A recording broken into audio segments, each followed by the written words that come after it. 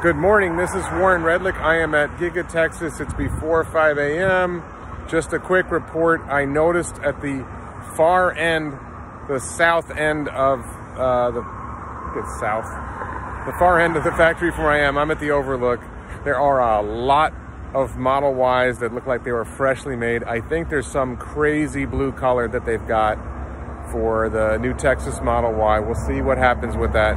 But I saw dozens, maybe hundreds of them out there, and watch out for it. Tesla's coming, baby. All right, have a great day.